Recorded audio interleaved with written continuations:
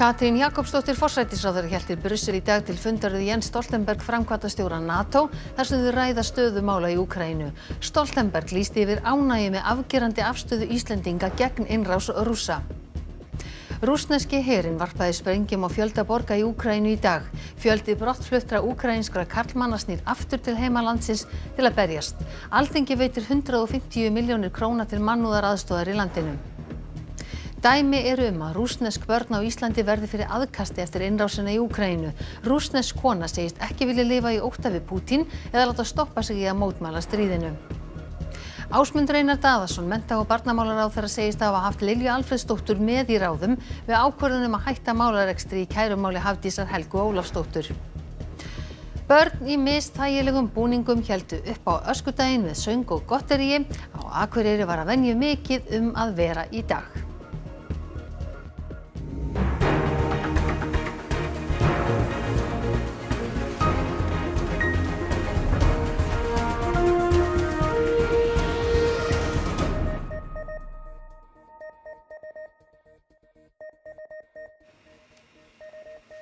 Komiði sæl. Úkraínumaður búsettur hér á landi segir lífið mjög erfitt hjá þeim Úkraínumönnum sem enn eru í heimalandinu. Rússneski herinn sækir enn fram og óttast að fjöldi almennra borgara hafi týnt lífi í dag. Við vörum við myndunum í þessari frétt. Sprengju rússneska hersins hæfðu í nótt heimili í borginni Tzitzamir í 140 km fjarlæg frá höfuðborginni. 3 heimili voru lögð í rúst og 4 almennir borgarar biðu bana. Я лишился жены. Она была светом моей жизни и самым лучшим, что в моей жизни случалось. Но я сейчас не теряю обладание только по одной причине, что у меня есть еще родители и дочка. Мне надо жить, и чтобы у моей дочки было все хорошо. Borgarstjóri Mariupol óttast að 100 hafi fallið í linnulausum sprengjuárásum í dag. Borgaryfirvöld saka rússneska herinn að hafa hindrað fólk sem ætlaði að flýja. Staðsetning borgarinnar þykir hernaðarlega mikilvæg á milli Krímskaga og Rússlands. Í borginni Lviv í vesturhluta landsins býr fólk sig undir það versta og sömuleiðis í höfuðborginni. Rússneski herinn nálgast og talið að hann ætla að umkringja borgina. Opinberar byggingar og heimili voru sprengt í borginni Hættir í morgun, 4 hið minnsta týndu lífi og 10 var bjargað úr rústum í dag. Natalía Ginsul frá borginni Poltava í norðausturhlutanum og hefur búið í Vestmannaeyjum síðan árið 2001. Hún segir erfitt að vita af fjölskyldunni í stríðshrjáðu landi. Poltava í 120 km fjarlæg frá Hættir. Natalía var nýbúin að heyra í systur sinni þegar fréttastofa ræddi við hana fyrr í dag. En núna, illa sofa og auðvitað alltaf vakna og horfa í gluggann, kannski koma sirena og verður að fara í kjallara húsið sitt, fjalla sig og þetta mjög erfitt. Hún myndi vilja fá fjölskylduna til sín frá Úkraínu. En sem ég búin að tala með mamma minn og með systir og allt fjölskyldu, þau líka segja að þetta einhver verður að líka vera á landi og standa á fætur og gera allt fyrir hermanna sem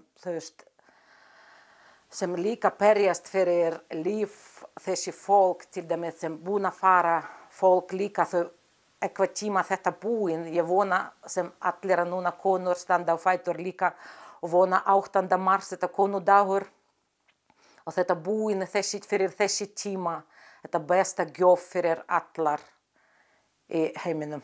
Forseti Úkraínu gagnrýndi í dag árásir rússneska hersins í höfuðborginni Kænugarði í gær. Þá var safn til minningar fórnarlömb helfararinnar sprengt. Це вже за межею людяності. Такий ракетний удар свідчить, що для багатьох людей в Росії наш Київ абсолютно чужий. Вони нічого не знають про нашу столицю, про нашу історію, але у них є наказ стерти нашу історію. Og við þetta má bæta að áætlað að sendinefndir Rússa og Úkraínumanna haldi friðarviðræðum áfram í Hvíta-Rússlandi í fyrramálið. Ég get ekki setið aðgerðarlaus, segir úkraínskur háskólanemi. Hann einn fjölmargra Úkraínumanna sem halda nú til heimalandsins til að berjast gegn innrás Rússa. Í allri örtröðinni hér við síðustu lestarstöðina fyrir úkraínsku landamærin eru óbreyttir borgarar ekki aðeins að flýja til vesturs, heldur aðrir að halda gegn straumnum til austurs til að berjast í Úkraínu og fyrir Bogdan kom ekki annað til greina. Я служив в підрозділі спеціального призначення, не буду називати який, і я являюсь учасником бойових дій, це моє посвідчення. Þessi menn kveðja nú lífið og vinnuna sem þeir höfðu byggt upp hér í Pólandi árun saman til að halda aftur heim til að verja fósturjörðina. Працювали в Польщі. Все добре, робота була, гроші були, все, але їдемо додому, бо кожен їде. Я грав в баскетбол за російську команду Ростов. У мене немає ніякої ненависті до російського народу. У мене дуже багато друзів є з Росії. Є люди, які підтримують, але це прості люди. Sumir þessara manna hafa mikla reynslu en aðrir ætla að grípa til vopna í fyrsta sinn eins og þessi ungi Úkraínumaður. Це моя рідня. Я вважаю всіх громадян України своїми братами та сестрами. Так історично склалося, що Росія не давала ніколи вільно жити українцям. Kirilló sker sig fátt frá öðrum dæmigerðum 23 ára háskólanemum en þótt fjölskylda hans dreifð víða Evrópu tók hann sína erfiðu ákvörðun strax á fyrsta degi stríðsins. Одного ранку проснувся від вибуху новин і не знаю, я вже просто не міг, в мене не було іншого вибору, не було іншої опції, що треба їхати. Бо я не можу залишатися в стороні. Eftir nokkra klukkustundir verða þessir Úkraínumenn frá Pólandi komnir með vopn og búnað handan landamæranna og leið og lestin til Lviv síðasta stað alls óvíst að þeim öðlist nokkru sinni að snúa tilbaka. Katrín Jakobsdóttir forsætisráðherra hélt í Brussel í morgun þar sem hún fundar með Jens Stoltenberg framkvæmdastjóra NATO. Þar Ólöf Ragnarsdóttir fréttamaður. Ólöf, eru þau búin að funda Katrín og Jens Stoltenberg?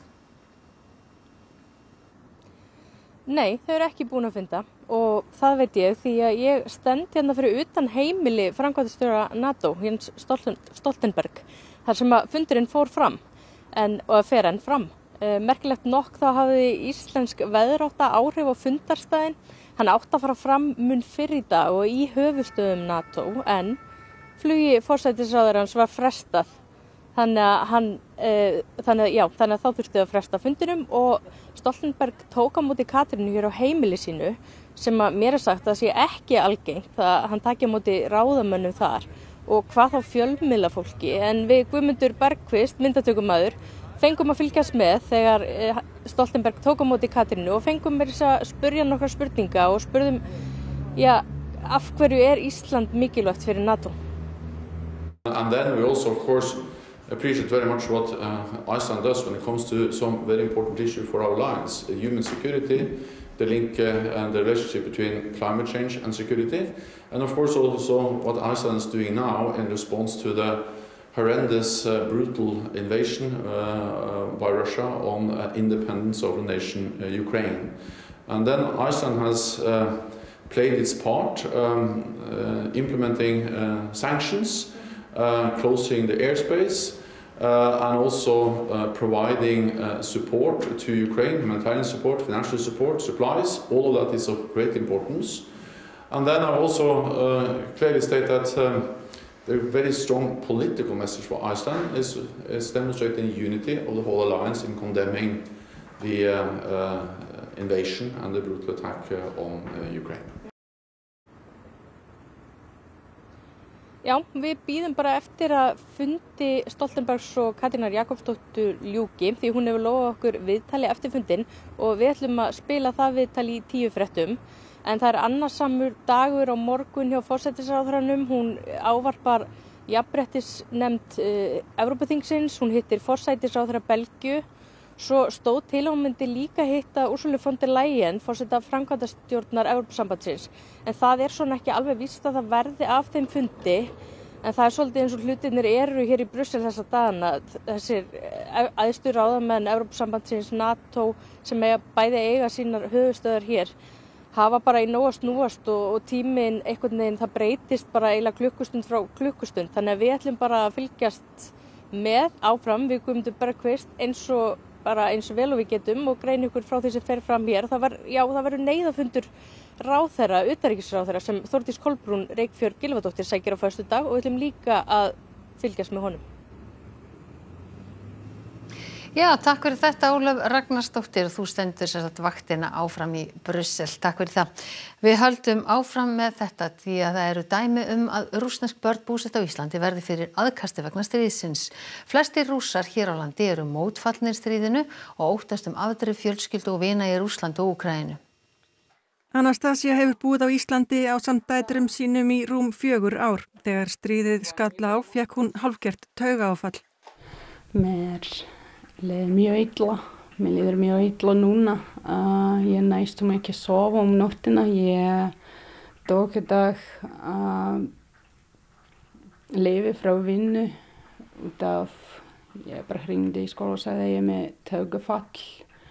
Hún hefur aldrei stutt Putin og er mjög mótfallin stríðinu. En þegar hún hafði samband við vin sinn í Úkraínu til að athuga hvernig honum liði, mætti henni bara óvild. Henni finnst sárt að vera dæmd fyrir það eitt að vera rússnesk.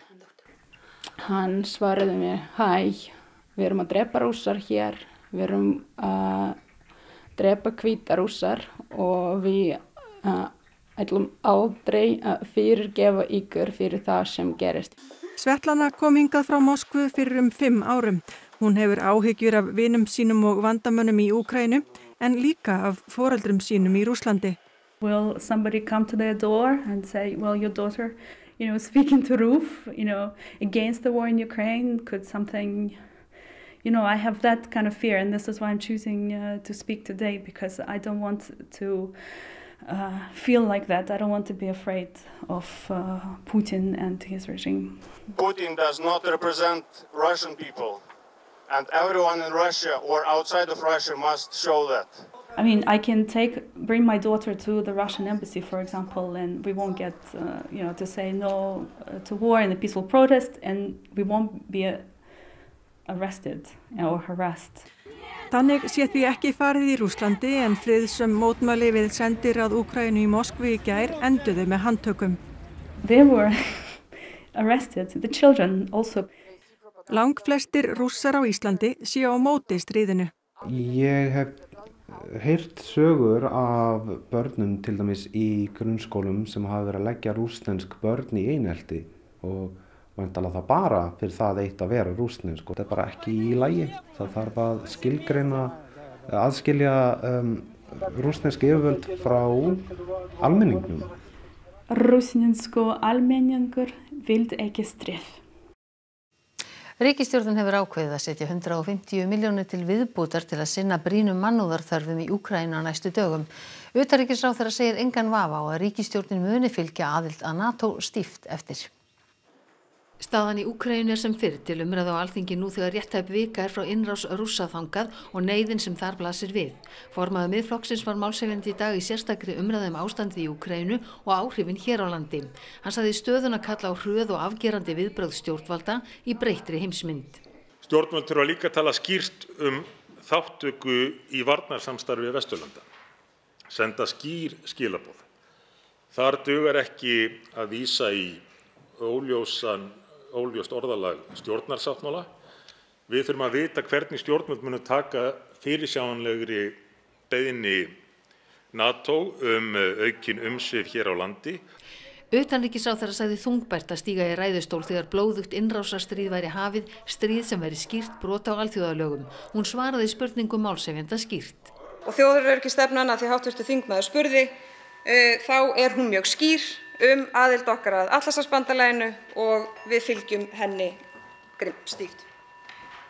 Utanríkisráðherra sagði hernaðaraðgerðir forseta Rússlands gróft brot á alþjóðalögum og skefjalaus atlagað mannhelgi. Undir það tóku alþingismenn eins og þeir hafa gert hvern einasta dag frá því stríðið hófst. Og við munum gera allt sem í okkar valdi stendur til þess að svara ákalli úkraínsku þjóðarinnar aðstoð. Og hér munum við sömuleiðis til viðbótar veita 150 milljóna króna framlagi sem mun skýrast svona allra næstu dögum hvernig best varið til þess að sinna brýnum mannúðarþörfum. Og Baldvin, stríðið verður áfram til umfjöllunar hjá ykkur í Kastljósi, ekki satt? Jú, við ætlum að ræða við Albert Jónsson fyrrum sendiherra í Moskvu og hann sérfræðingur í öryggis- og hernaðarmálum. En hann telur sigurlíkur Úkraínu ekki miklar í átökunum við Rússa. Við ræðum einnig við fjöldan allan af íslenskum börnum og ungmennum til að komast að því hvaðan þau fá upplýsingar átökin og hvaða áhrif stríðið hefur á þau. Takk fyrir þetta, Baldvin Þór Bergsson að upplýsa okkur Kastljósið eftir. Við höldum áfram núna með aðrar fréttir. Ásmundur Einar Daðason, mennta- og barnamálaráðherra, kveðst hafa ákveðið í samráði við Lilju Alfreðsdóttur, fyrrverandi menntamálaráðherra, að Hættir frekari málarekstri gegn Hafdísi Helgu Ólafsdóttur. Eftir að hafa skoðað það og þá var það svona sameiginleg niðurstaða mín og fráfarandi mennta- og menningarmálaráðherra Lilju Alfreðsdóttur að skynsamlegt væri bara að ljúka þessu máli og ég held að það sé bara ánægjulegt að það hafi náðst með þessari sátt. Hafðirðu samráð við fyrrverandi ráðherra með þessa ákvörðun að fara ekki lengra með þetta fyrir dómstólum? Já, það var sameiginleg niðurstaða mín og fráfarandi mennta- og menningarmálaráðherra að gera það og ljúka þessu með þessum hætti. Hafdís Helga Ólafsdóttir fær 2,3 milljónir í miskabætur auk málskostnaðar vegna brots þáverandi mennta- og menningarmálaráðherra á jafnréttislögum við ráðningu Páls Magnússonar ráðuneytisstjóra í mennta- og menningarmálaráðuneyti. Hafdís Helga kærði þá ákvörðun til kærunefndar jafnréttismála sem komst að þeirri niðurstöðu að Lilju Alfreðsdóttur, þáverandi mennta- og menningarmálaráðherra, hefði ekki tekist að sýna fram á að aðrar ástæður en kynferði hefðu legið til grundvallar ráðningunni. Lilja sætti sig ekki við þá niðurstöðu og ákvað að skjóta henni til héraðsdóms Reykjavíkur. Dómurinn hafnaði öllum málsástæðum ráðherrans og ríkinu var gert að greiða 4,5 milljónir í málskostnað. Þrátt fyrir afdráttarlausa niðurstöðu ákvað Lilja að áfrýja dómnum til landsréttar.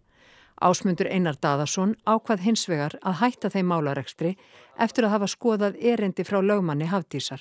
Og stjórnsýsla jafnréttismála hefur breyst þannig að ráðherrar framtíðarinnar mun ekki þurfa að taka þessar ákvarðanir á þessum grunni, þannig að það búið að breyta stjórnsýslulögunum gagnvart þessu. En að öðru leyti bara ánægjulegt að málinu sé að ljúka og með þessari sátt. Til harðra átaka kom milli lögreglu og mótmælenda á Nýja Sjálandi í morgun.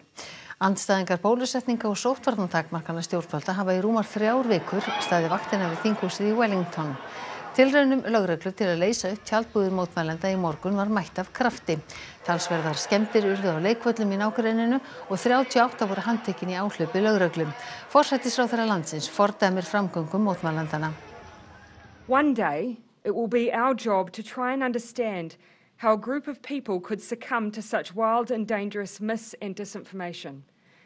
And while many of us have seen that disinformation and dismissed it as conspiracy theory, a small portion of our society have not only believed it, they have acted upon it in an extreme and violent way.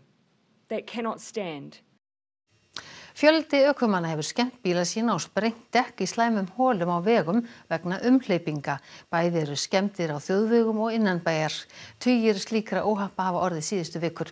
Vegagerðin og Reykjavíkurborg vinna að endurbótum. Víða ófagurt að litast þegar malbiki kemur í ljós undan snjónum og hafa ökumenn orðið óþyrmilega varir við afleiðingar þess. Samkvæmt upplýsingum frá árekstri.is hafa hátt í 50 tjón orðið á höfuðborgarsvæðinu síðustu 2 mánuði vegna þess að bílar keyra í holuskemmdir í malbikinu. Ferðalagið hjá þessum ungum mönnum fór ekki alveg eins og til stóð. Þeir ætluðu bara í verslunarleiðangur í bæinn, koma frá Grindavík, lentu í holu og dekkið er farið. Bara allt í einu bara sáum maður 3 bílar stopp og allt í einu bara búm. Og þá bara tók ég eftir að dekkið búið að springa og ég fór beint út í kant. Dekkið er alveg farið, Stöðurinn er búin að brotna smá líka og gefandi. Bara svona stór dunk, bara keyra ofan í holuna. Þetta er alveg þessi ástími þar sem að ástand á malbikinu kemur í ljós og það hefur verið erfiður vetur í sjálfu sér hvað umhleypingar varðar og það hefur áhrif á malbikið. Leið og klakinn fer að þá koma þessar holur og kantar í ljós og bara hérna á suðvestu svæðinu eru 3 hópar núna að setja viðgerðarefni í þessar holur í svona bráðabera viðgerð þar til að við getum verið með fullnaða frágang núna í sumar. Veður aðstæður sem eru -2 gráður og +2 gráður sífellt og oft mörgum sinnum á sólarhring og það fer bara illa í malbygg ásamt umferðinni. Á Akureyri og nágrenni sterk hefð fyrir að halda upp á öskudaginn og gefið frí í flestum skólum. Öskudagsliðin eru misstór en fá þeirra eru líklega stærri en barnanna í Hrafnagilsskóla. Sú hefð hefur skapast í Hrafnagilsskóla í Eyjafjarðarsveit að nemendur í hverjum bekk eru eitt öskudagslið. Krakkarnir söfnuðu saman í sín lið eldsnemma í morgun og héldu út í daginn. 1, 2 og velkomin í Hrafnagilsskóla, velkomin í Hrafnagilsskóla. Og bekkirnir frá 1. upp í 7. bekk sem að fara, þeim fara öll saman sem heild. Engin skilin út undan og svo byrjaði sveitinni og farið í bæinn og svaka stuð allan daginn. Hvað ert þú í dag? Hestamaður. Og hvað er skemmtilegast á öskudaginn? Fá nammi. En hvað finnst þér skemmtilegast á öskudaginn? Að syngja fyrir alvöra. Og ertu ekkert feimin að syngja? Jú. Á Hrafnagili er ekki mikið búðir og önnur fyrirtæki þannig að foreldrar keyra börnunum sveitina og síðan inn til Akureyrar. Við erum meira að segja fleiri en einn foreldri í hverju bíl því að það var offrambúð. Þannig allir til ég að vera með, þetta er svo skemmtilegt. Kallar hann nafna sinn, ég fann höfuð á hrúti, hrygg og gæði skinn. Gekk flott. Hvernig er að vera að hlusta á alltaf krakka? Bara mjög gaman. Eru þau góður að syngja? Já, bara alveg. En eru þið þá ekkert í öskudagslið? Nei. Og finnst ykkur það ekkert leiðilegt? Nei, ekkert eitthvað sérstaklega.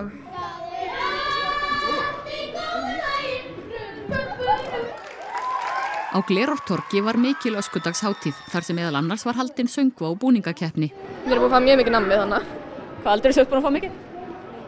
3 kíló. Svona samtals með okkur. Og hvernig gengur að vera í þessum búning? Bara illa, sko. Það er ekki gaman. Hlakkar til að fara úr honum? Já, mér er heitt og þægilegt. Og þá að veðri. Það dregur almennt úr vindi þegar líður á kvöldið, suðurlag 8 á morgun, gola eða kaldi, snjó eða slitu él sunnan og vestanlands en slitta eða rigningum tíma austast. Hiti verður og yfir frostmarki en það er Sigurður Jónsson veðurfræðingur sem fyrir nánar yfir veðurhorfur að loknum íþróttum og það er Helga Margrét Höskuldsdóttir sem sér þær í kvöld. Íslenska kvennalandsliðið í handbolta mátti þola svekkjandi tap gegn Tyrkjum í undankeppni EM í dag en liðin mætast aftur á sunnudag. Rússneskir og hvítrússneskir keppendur fá að taka þátt á vetrarólympíumóti fatlaðra sem hefst á föstudag. Þetta ákvað alþjóða íþróttasamband fatlaðra í dag. Og B-deildarlið Middlesbrough heldur áfram að henda úrvalsdeildarliðum úr ensku bikarkeppninni. Liðið vann Tottenham í 16 liða úrslitum í gær. Og þá ætlum við að rifja upp helstu atriði þessa fréttatíma. Katrín forsætisráðherra hélt til Brussel í dag til fundar við Stoltenberg framkvæmdastjóra NATO þar sem þau ræða stöðu mála í Úkraínu. Stoltenberg lýsti yfir ánægju með afgerandi afstöðu Íslendinga gegn innrás Rússa. Rússneski herinn varpaði sprengjum á fjölda borga í Úkraínu í dag. Alþingi veitir 150 milljónir króna til mannúðaraðstoðar í landinu. Dæmi eru að rússnesk börn á Íslandi verði fyrir aðkasti eftir innrásina í Úkraínu. Rússnesk kona segist ekki vilja lifa í ótta við Pútín eða láta stoppa sig í að mótmæla stríðinu. Ásmundur Einar Daðason mennta- og barnamálaráðherra segist hafa haft Lilju Alfreðsdóttur með í ráðum við ákvörðun að hætta málarekstri í kærumáli Hafdísar Helgu Ólafsdóttur. Börn í misþægilegum búningum héldu upp á öskudaginn með söng og gotteríi. Á Akureyri var að venju mikið að vera í dag. Þá er þessum fréttatíma að ljúka og það komið að íþróttum, veðri og svo Kastljósi. Það eru næstu fréttir í útvarpi og sjónvarpi klukkan 10 í kvöld og svo má alltaf finna nýjustu fréttir innan rúv.is. En við ætlum að segja þetta gott í bili. Verið sæl.